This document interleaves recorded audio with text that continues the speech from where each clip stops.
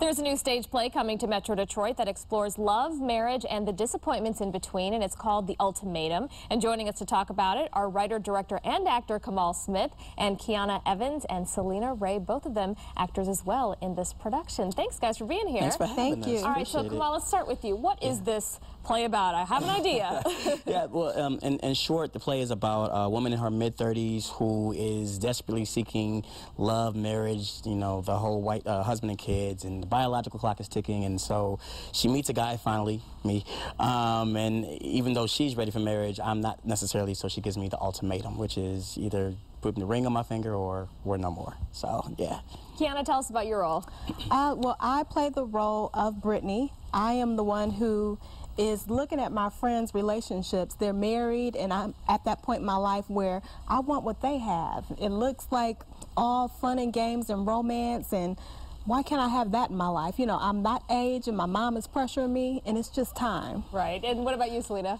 My role is I am happily married. I love my husband, but I hate him very much. Oh boy. But I'm not going anywhere. All right.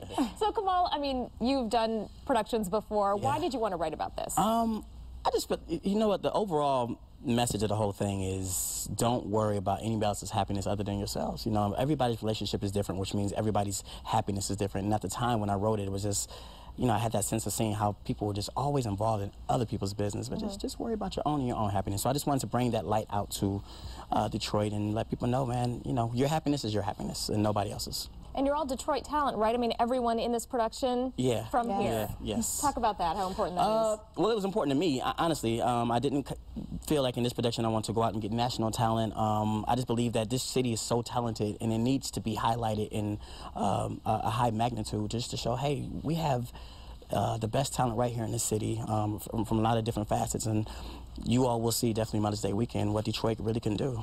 All right, so tell us how many shows there are and where it's taking place. 3 shows, Friday, Saturday, and Sunday, May 10th, and I'm sorry, not Sunday, May 10th and 11th, and it's at the Millennium Center in Southfield.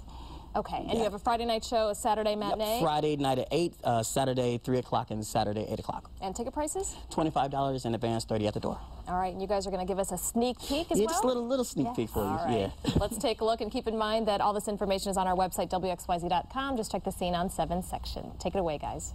So that's just it? You just gonna give up on us? Didn't you just do the same thing a couple of hours ago? Look, I made a mistake. So why do I have to make one too? Look, you know what? You told me that you wanted me to understand that you made a choice, and I expect the same in return. And I choose not to be an afterthought, not to be a oops, my bad. I want better than that. I deserve better than that.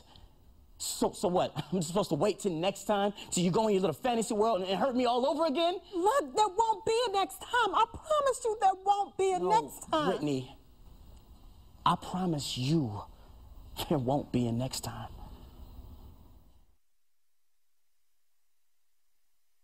Wow, that looks very good, very compelling there.